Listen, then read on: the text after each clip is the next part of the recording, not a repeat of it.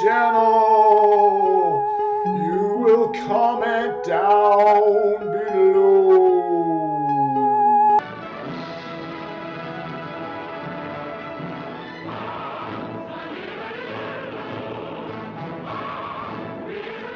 Here is all you. Alright, sexy fans. Here we are with another Funko Pop reveal today. And since we're getting closer and closer to Halloween, I decided to go for one of my other Universal Monster movie pops. So today we have the Phantom of the Opera. I love this pop. It's so cool. Here's the little side panel. Here's the back. Once again, if anybody knows where I can get the Bride or the Wolfman at, please let me know. Doesn't he just look spooky as all get up?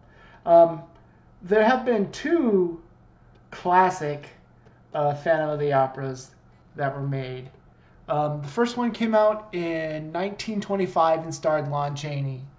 Lon Chaney did all of his own makeup for this, and all up until the film actually got released, they kind of kept the Phantom under wraps because it was supposed to be shocking and scary. And if you've seen the original silent film from 1925, you'll know exactly what I'm talking about.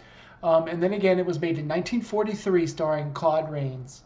I can't figure out which one of the two this is supposed to look more like, because the makeup for both of them are very different.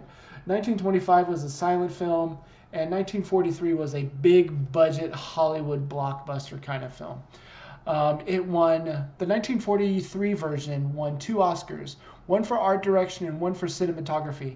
And it's the only time ever that any Universal movie monster had ever won or even been nominated for an Academy Award. And this one managed to get 2. It's in color. It's filmed in Technicolor. It's a very early Technicolor film. It is a gorgeous film to look at. Beautiful costuming. Some of the sets are the same from the 25 one to the 43 one. So 23 years later, they even use some of the same sets. But that's about the same as any of it gets. The two movies are completely different. If you haven't seen either one, and if you have to pick one, see the 1943 one with Claude Rains. The Phantom of the Opera himself is based off of a novel by Gaston Leroux that was written in 1910. Even the novel is considerably different than both of the films. It's very pulpy and very kind of gothic in the traditional sense, not in the Bauhaus, alien sex fiend, Christian death kind of goth that you guys are probably more aware of. This came from the Pop Shack as well. This is another one of my more favorite pops, even though. And there's the first kitty sighting of the day. Let's see how bad he shakes the camera. We're just going to let him do his thing. 7. Okay, come over this way. Stupid guy. Yeah, so Funko Pop. Oh, can't even. No. Move your tail. Thank you. Now I can see what's going on.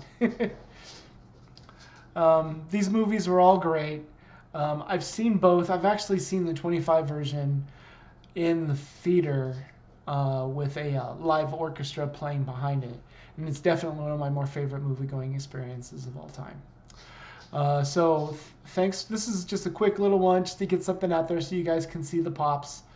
If anybody wants me to go into more detail, I'd be more than glad to. If you have any questions, please leave a comment down below. And once again, please don't forget to subscribe. Please don't forget to leave a comment and like this video. It means everything to me in the world. I'm at 26 subscribers as of the filming of this. But when it gets to 100, it's going to be a mohawk. So this is Captain Sexy Pants, and it must be true because it's right here on my hat. Thanks a lot, everybody. Have a great day. And in the immortal words of my favorite YouTuber of all time, Sunny Side, a peace.